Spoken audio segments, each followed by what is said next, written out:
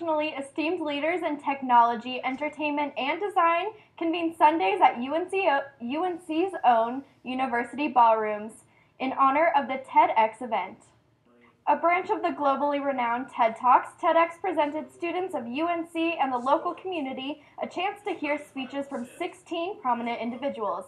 The university's own chair of the School of Communications, Dr. Thomas Andrews, spoke of his work as a journalist.